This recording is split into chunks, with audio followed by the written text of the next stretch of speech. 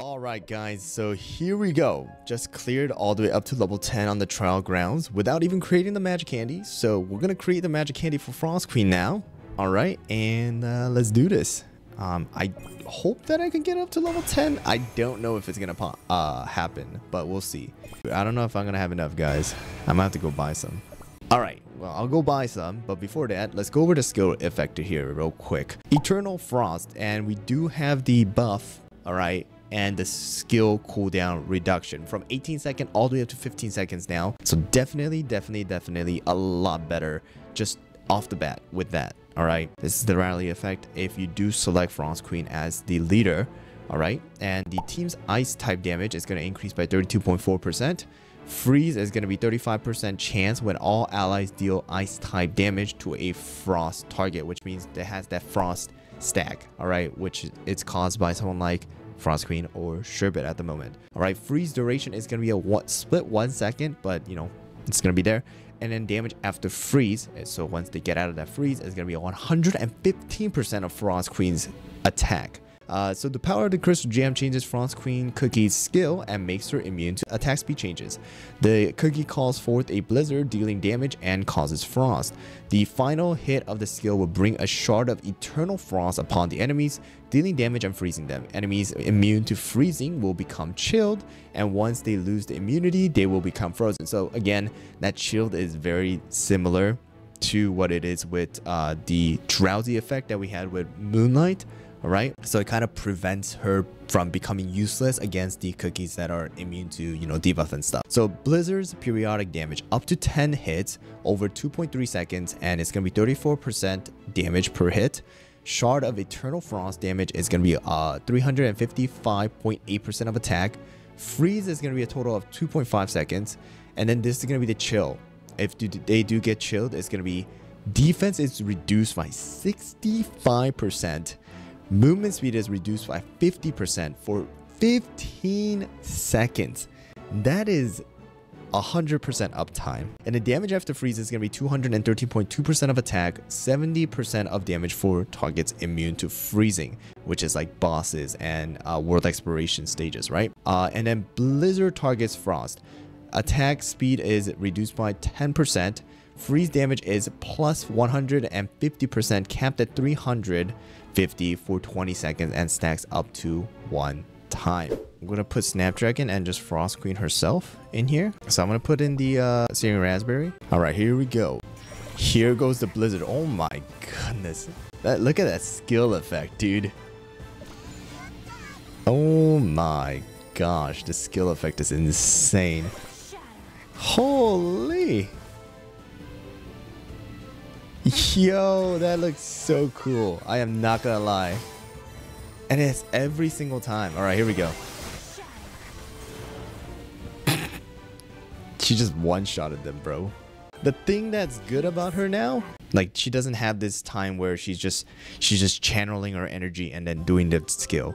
While she's channeling her energy, she's throwing down shards at the enemies. Just by looking at it, it's kind of crazy right now. Alright, look at this. Look at all those things, bro. What is that? Holy moly. I think she might be possible to be using Living Abyss. We'll have to check, but jeez. That's crazy.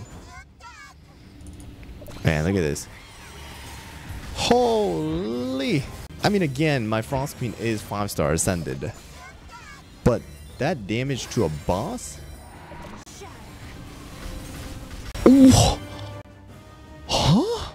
4 million damage? Just one skill? Did you see that? And then there's 5 frost stacks. Yo! Holy! Let's do some PvP. Let's do the comp that we wanted to try out. This is the comp that I had in the initial review of Frost Queen before the update actually came out. Alright, so let's test this team out against the, you know, current meta again.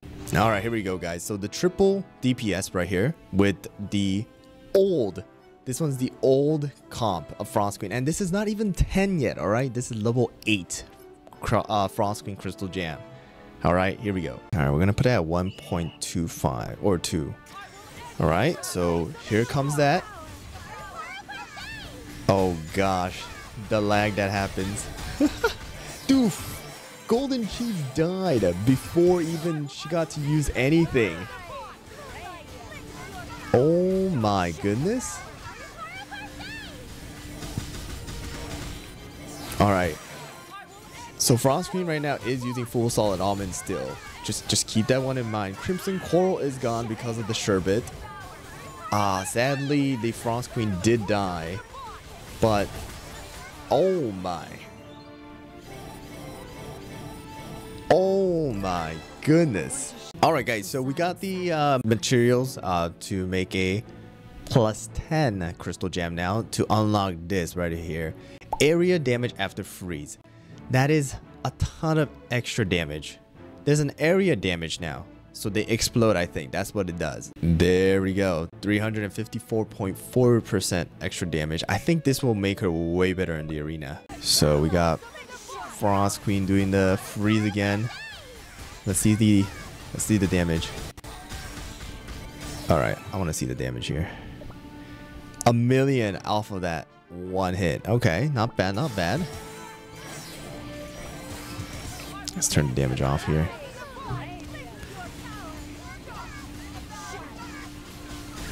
Oh, but that Frost Queen still dying is...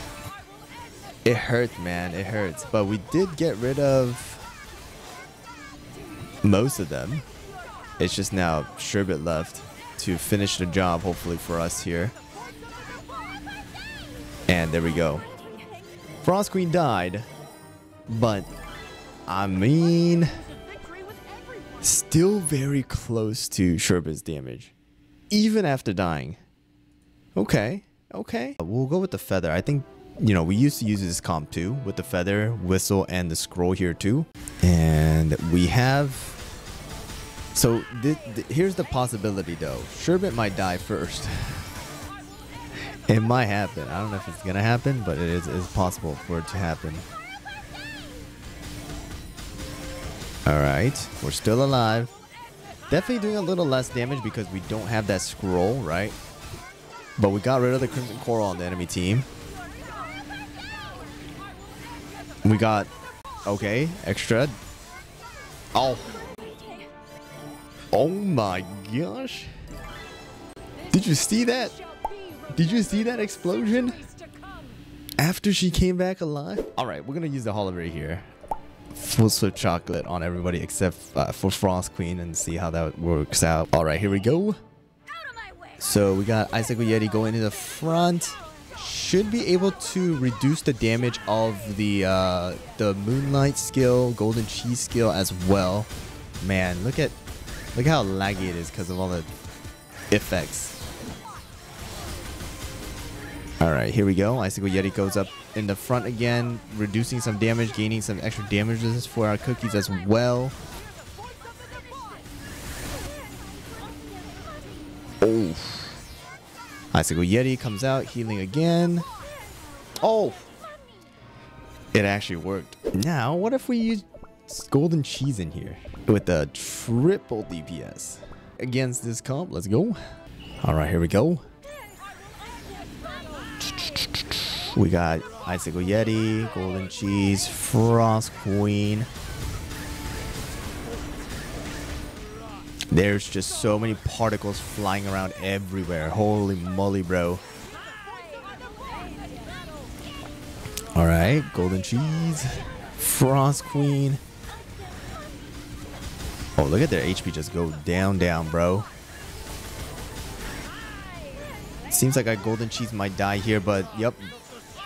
That's the benefit of having Golden Cheese, is that Golden Cheese is able to go into that sarcophagus, plus that shield on our team. Holy!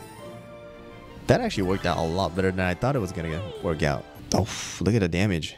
Ooh, this actually might be a comp here, guys. Because Golden Cheese will get targeted because we're using full Saiyan Raspberry. And then you're able to go and, you know, get her killed.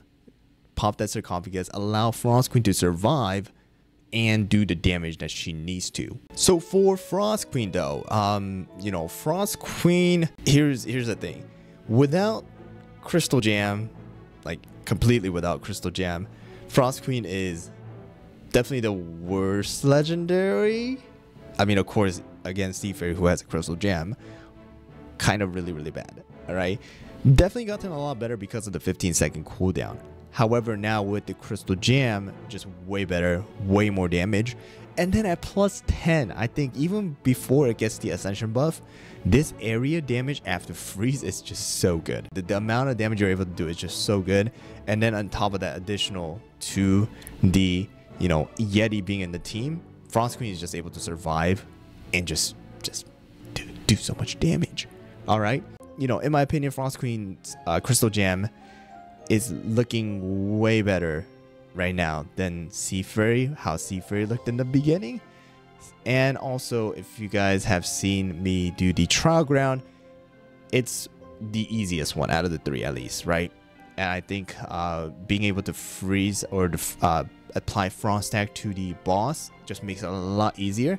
So why not make it? You know, just makes her way better, right? So there you guys go. The first initial review with you know, before level 10 and then after level 10, and of course we'll try that out at plus 15 and then 20 and such later on. All right, but there you guys go.